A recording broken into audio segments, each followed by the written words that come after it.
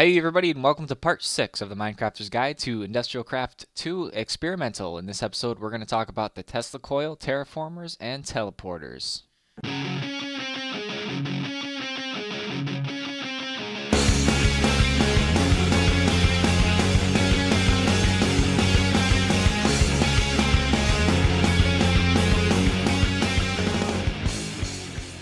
Alright, before we get started, I just want to mention two things. First of all, the lovely signs that I've used throughout this tutorial are advanced information panels from the Nuclear Control mod, along with their advanced panel extenders.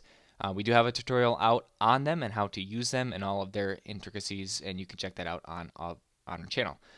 Second, Uranium-235, which I stated in the last episode that I wasn't sure what it was used for, actually did find a use so far in this build that you can place it inside the GUI of a nuke, 2907, which we have not talked about yet. So somebody mentioned that in the comments of the last video, said it was used for explosives and stuff like that. So whipped out a nuke and put it inside, and sure enough, it worked. All right, let's get into these Tesla coils. They're pretty cool. They have a 5,000 EU internal buffer, and you can provide them power via cable with an MFE or a bat box. I think anything else, it will explode, or any higher power tier, it will explode. And what this does, it will emit a blast or emit an electrical charge of EU up to 4 blocks away in every direction, and it will need a redstone signal to emit that blast. So if I go ahead and change it to easy mode here, and I have a Tesla coil in the middle here, and this one will actually hit anything on that fence as well, but just to show you what this does, I have a redstone signal applied, I have it fed energy from the bottom, and I'm going to stand on this, and it is going to zap all these guys into oblivion. Okay, so it's a pretty cool block. You're going to have to be careful with it to make sure that you don't blow yourself up with it, because that is entirely possible. But again, just need a redstone signal applied to it, and it will steadily consume 2 EU per tick if you leave it on. I believe you can flip it off, or if you just invert your signal, you can just have it off all the time, unless somebody steps on it with a pressure plate, just like this, that you can hide a Tesla coil underneath your doorstep to blow anybody up that tries to walk through it. It is a pretty devastating blast, especially the first blast when it's charged up. Or you can put this shrouded pressure plate, and you can see at the top of my screen there is a pressure plate here that's very hard to see, even in the middle of the day, and you can hide them in walls because the blast will travel through walls. It does not discriminate. If there's anything in its way or any blocks blocking it, it will go right through them, and it will nail everything in a big circular pattern around the Tesla coil. So that's what that is there. Alright, the next block we're going to talk about is a Terraformer, and this is actually a really cool block, possibly underused, possibly doesn't have very many uses to begin with, but it is a cool block nonetheless. You can make the Terraformer by combining an advanced machine casing with a TFBP, and that stands for Terraformer Blueprint, and you can put some glowstone and some dirt, and it'll get yourself a Terraformer. You can see that it takes 512 EU per tick maximum, and it will take an absolutely unlimited amount of EU, just like the mass fabricator, which we have not talked about. You're going to have to go ahead and hook this up with some kind of cabling. I just have it hooked up with some copper cable here. You're going to have to use the appropriate type of wire, and if you're not sure what kind of wire you need to use, you can check out one of the earlier episodes of this series to find out how wires and power transportation works. But this Terraformer blueprint here is an empty one here. It's basically, these are the programs that the Terraformer takes, and it will basically terraform or reform your terrain, if you want to put it in plainer language, depending on what type of TFBP that you're using. So there's a desertification. It's not desertification, I don't think, because it doesn't turn your biome into ice cream. Chilling will turn your biome into ice cream. We can see the devastating effects of that in the background there. Desertification will make it so it turns simulates a desert biome, and it will replace dirt with sand. It'll destroy your plants, it will cause fires, and it will melt ice and snow. The chilling blueprint will basically simulate a snow biome. I don't think this works for if you want to terraform a biome for like bees and stuff. I'm pretty sure it doesn't do that. If it did, it'd be awesome, and if it does, somebody can drop that in the comments below. The chilling blueprint will replace snow with or replace like water with ice, and it will freeze everything and create lots of snow, like you can see in the background there. Mushroom will just change it to a mushroom biome. Basically, it will grow all sorts of mushrooms and make a disaster, which we'll see in a second. Flatification will basically flatten out everything that is 1 block above the terraformer. So if you have a big area that you need to clear out, it will flatten that out very nicely for you. It will not, excuse me, it will not, okay, if I can say this right, it won't remove stone. I was getting ahead of myself here. This one takes a little bit more EU per tick than the others. It actually takes 40 EU per tick. These all have varying amounts of power requirements here. The irrigation, what does this thing do? It replaces sand with dirt, and it will grow all kinds of grass on top of the dirt, and sometimes it will spawn water underneath the terraform, and it will also cause plants to grow faster. And that one takes, I think, 8 EU per tick. That one's pretty useful. We'll look at that. We'll actually look at all of them, I think, except for flatification. And cultivation is pretty cool. It will spawn trees and grass and all kinds of good things. It will basically simulate a plains biome, and that will take about 20 EU per tick to make it work. Okay, so I'm going to cheat, and I'm going to go ahead and look at this this teleport. I'm going to teleport up here, and you can kind of see I'm on top of my little base here.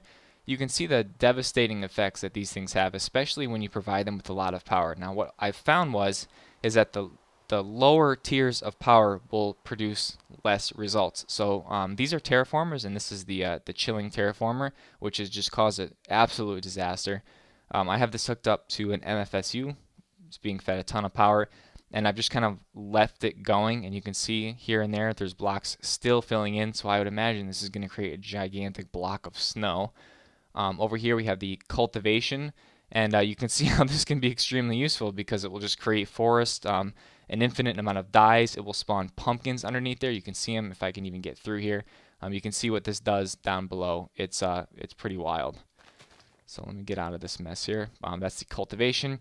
The mushroom program here does some things that I don't think it's actually supposed to do, because it's just growing mushrooms on mushrooms on mushrooms, and I'm afraid to see how high that will actually go. I don't know if it'll go any higher, but that is the mushroom biome. And oh, I've got something forming over there. Over here is the cultivation or irrigation. Okay, let me grab this. Let me grab some seeds. Didn't grab either of them.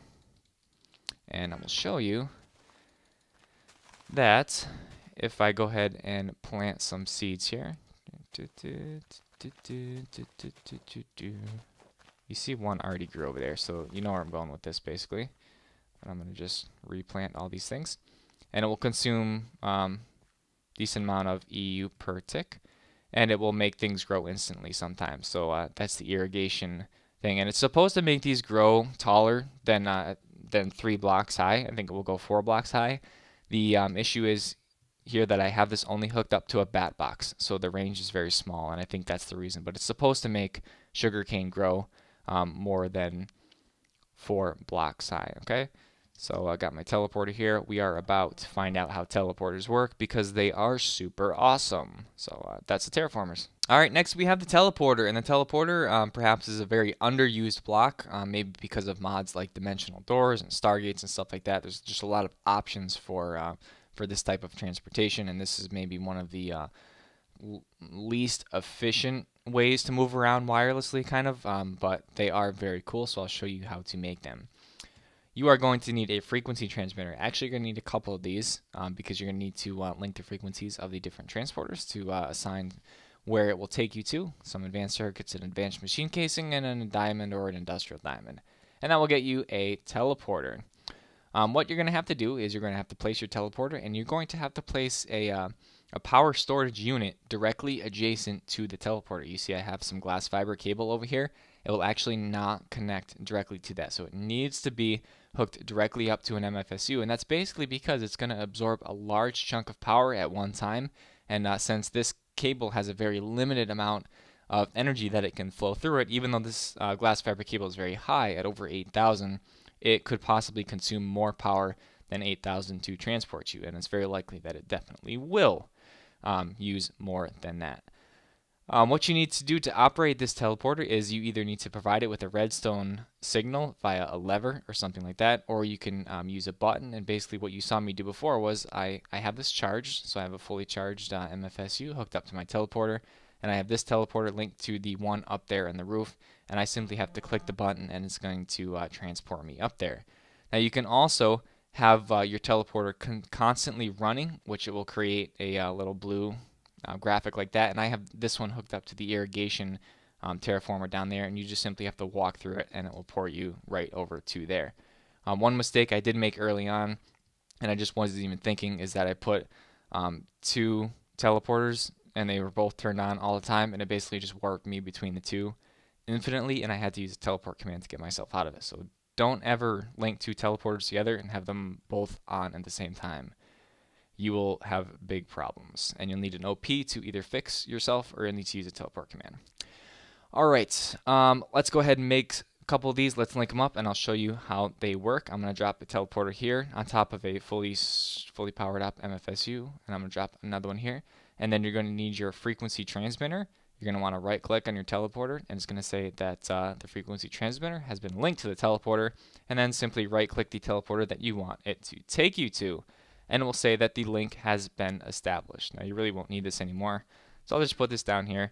And basically what you can do is you can turn this one on, and it's just going to teleport me right over to the other side. Now I am not going to flip this lever because I will get stuck in that loop, but that's basically what it does. And you can see how much energy that actually consumed when it shot me over there. So it's a really healthy amount of energy that it sucks up. Okay, so it's going to get lower and lower and lower. And if I was to go ahead and grab, let's say, a bunch of stacks of stuff, it is going to consume more power, because the more things that you have in your inventory, the more power it's going to take to move you from place to place, which is fairly realistic but unfortunate.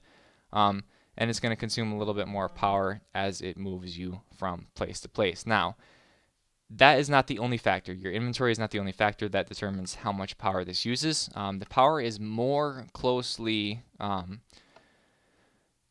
consumed based on the distance that you are going to travel. So for instance, from here to there with a full inventory would consume very much more EU per shot or per lump than it does for me to take me from here to here. So you just have to watch out based on your distance, and if you are afraid that you're going to consume way too much EU going from place to place, you could possibly have a button hooked up to, let's say, this one here, and have a lever hooked up to this one here, which will send you to the next one, if that's even possible. Maybe somebody should try that, and it will basically just launch you through a wormhole of teleporters until you get to where you want to go.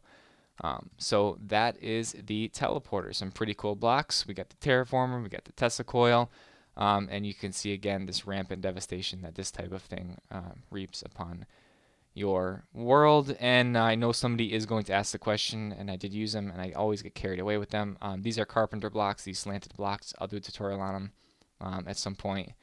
They are very cool. They're my best friend ever, and thank you to whoever introduced me to them. I forget the actual person. If you haven't checked out any of the other tutorials in this series, there are a lot of them, maybe some unique things that you never knew existed.